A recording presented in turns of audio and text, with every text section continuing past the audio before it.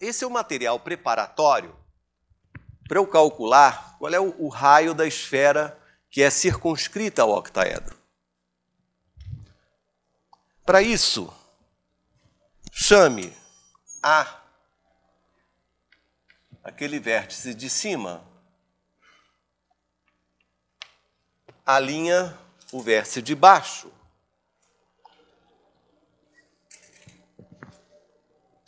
E vamos desenhar esse diâmetro A linha.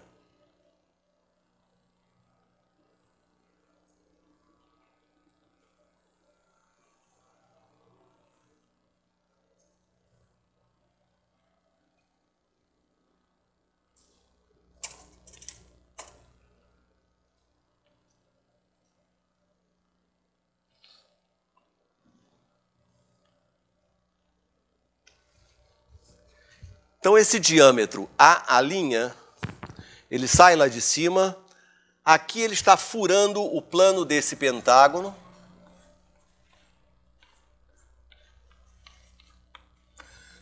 Então, aquele ponto que nós estamos vendo é esse aqui.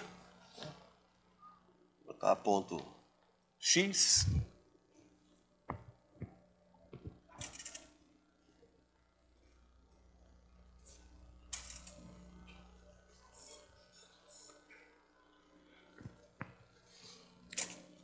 E vamos destacar esse vértice B.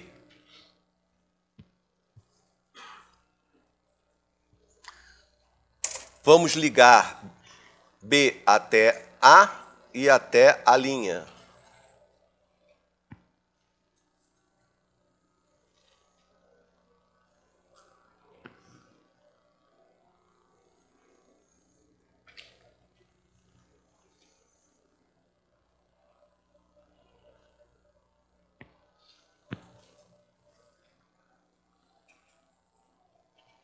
Muito bem. Agora uma pergunta eu quero que você pense para responder direito. De que tipo é o triângulo AB'? É um triângulo qualquer? É um triângulo? O que você pode dizer em respeito ao triângulo AB'? Retângulo aonde? Em B. Resposta correta. Vamos ver se todo mundo entende. Por que é retângulo em B? Porque se eu estou, se eu olho a esfera circunscrita onde o B pertence, então este arco AB' é uma semicircunferência.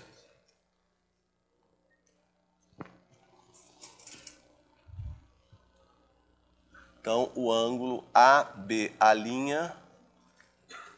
é reto.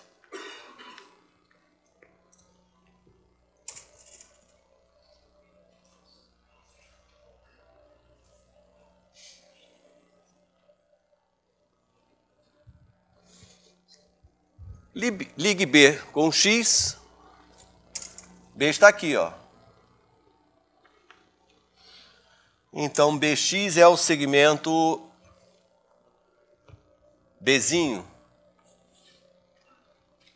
E esse aqui, vou chamar M.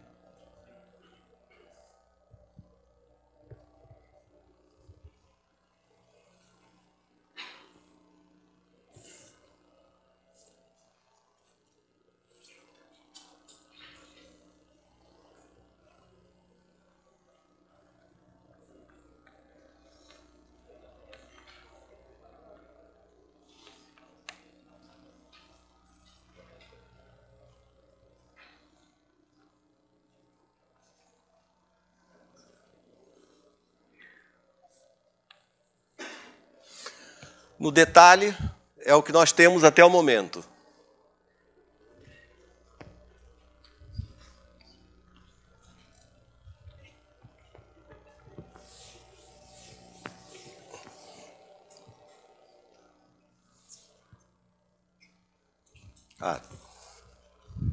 Aqui eu tenho o diâmetro, não?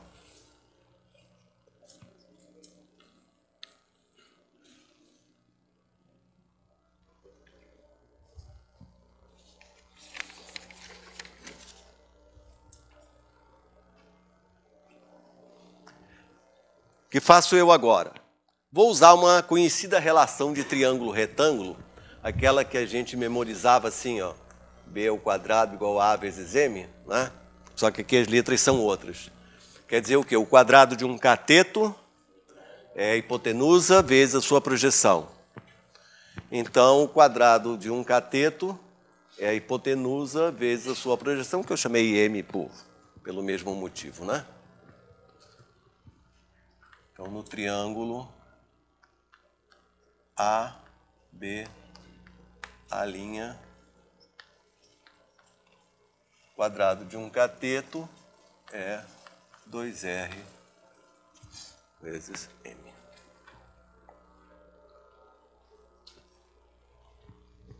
Bom, não tenho m ainda, mas isso não é difícil, porque eu tenho esse triângulo retângulo, né? Em que m ao quadrado é A2 menos B2.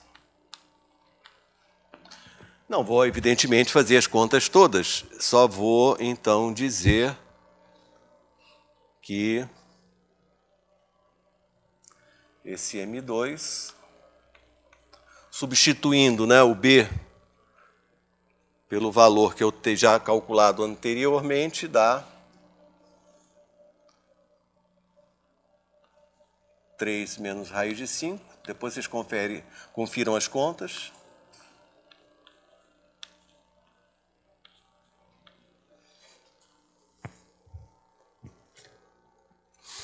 Um detalhe, não procura ficar racionalizando sempre as coisas. A gente tenha talvez um certo vício nisso, não é? Mas cada vez que a gente faz duas racionalizações, isso significa que a primeira talvez fosse desnecessária. Deixa, depois no final a gente vê. O que eu faço então? Como aqui eu tenho m ao quadrado, eu elevo essa relação ao quadrado, a elevado à quarta é 4r ao quadrado, m ao quadrado. Então, substituindo este m ao quadrado pelo valor que está escrito aqui, né, nós temos uma relação que já permite calcular o raio da esfera circunscrita.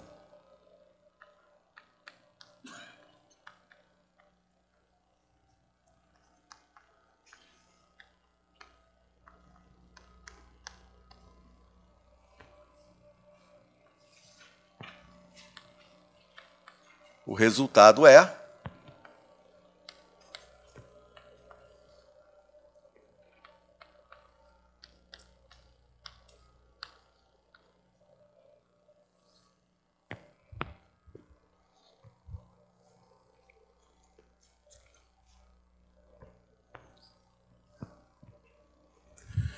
esse é o valor do raio, né, da bola que envolve o icosaedro passando por todos os seus vértices.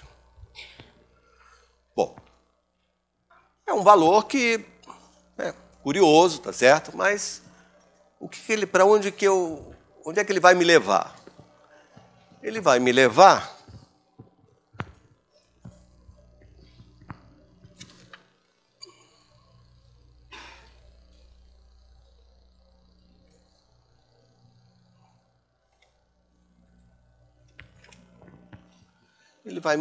aqui. Agora, o nosso icosaedro, ele está com uma esfera inscrita.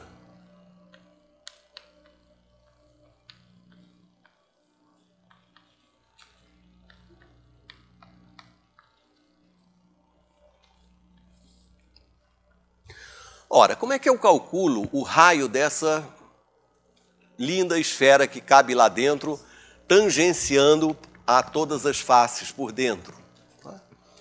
É assim, pegue uma das faces, assinale o centro, chamar esse centro de T. Então, esse ponto T, ele é o centro desta face.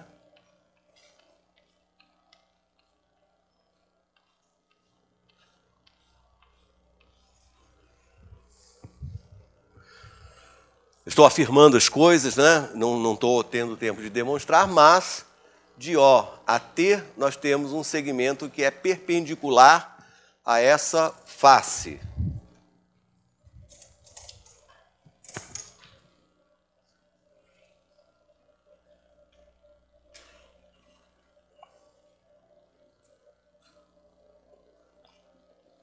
OT é o raio da esfera inscrita.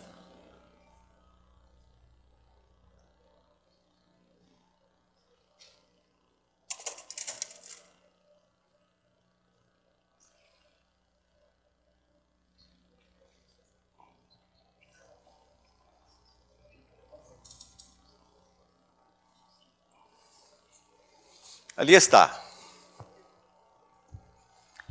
OT é o raio da esfera inscrita.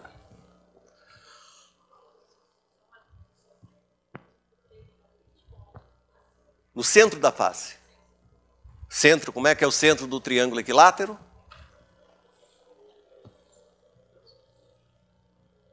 Mediana. Divide em 3 partes. T está aqui, ó.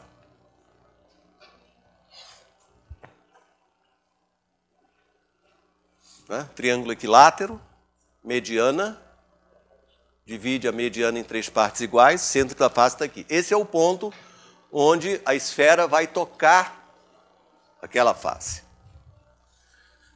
Então, o triângulo OAT, ele tem que a hipotenusa OA é igual a R, portanto, conhecido, está em cima. AT, o que significa AT? A está aqui, veja.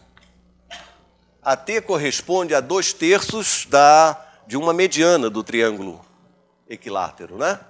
Então, é A raiz de 3 sobre 3.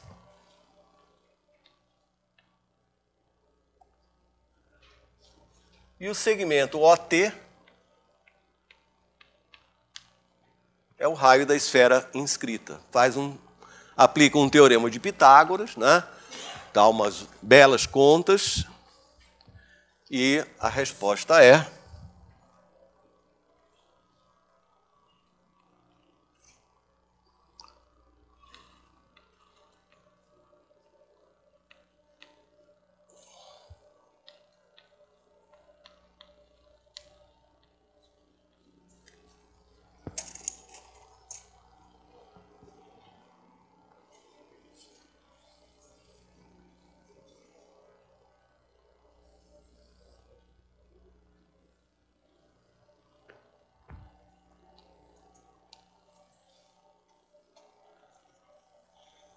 as contas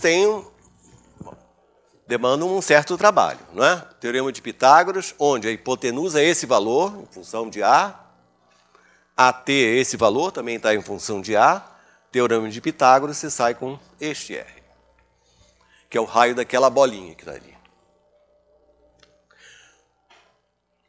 Tá bem, eu já conheço as duas esferas, uma dentro do icosaedro, outra fora do icosaedro, inscrita e circunscrita, mas por que eu fiz tudo isso? Gente, é por causa do volume, porque não tem outro jeito de calcular, a não ser fazendo o seguinte. Pegue uma face e os 3 vértices dela liga no ponto O. Ok?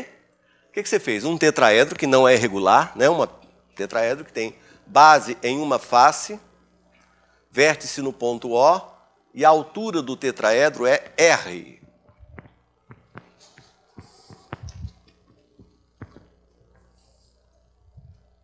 Veja lá o que eu falei. Está vendo? Né?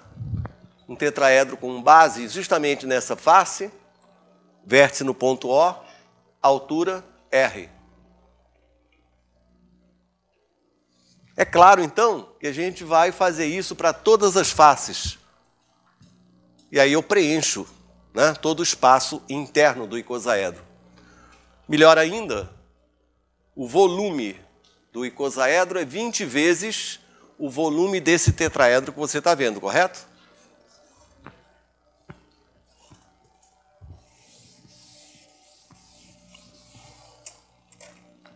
Então, finalmente, o volume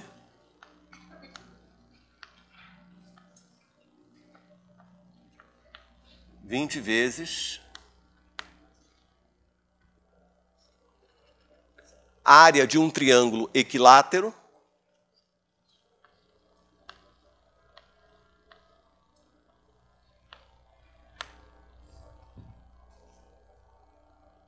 não, 1/3, né? 20 vezes, volume dessa piramidezinha, 1/3, área da base, altura, que é esse número aqui. Vou botar assim, deixar aqui R. Aí depois você põe e faz as contas. No caso do tetraedro regular, um aluno aqui disse que eu fui um pouco enrolado em achar o centro, porque ele calculou o raio da esfera inscrita através do volume. É claro que no tetraedro regular, como o volume é fácil de fazer, eu posso calcular por esse método o raio da esfera inscrita, já tendo antes calculado o volume. Só que isso aconteceu porque o tetraedro é bem simples, né? Então, em geral, calcular o volume de uma coisa um pouco mais complexa, não é? É assim. Mesmo que as faces não sejam todas iguais, se existe uma esfera inscrita, eu posso então fazer essa decomposição. O resultado que vocês deverão encontrar é volume do icosaedro 5a ao cubo sobre 12, 3 mais raiz de 5.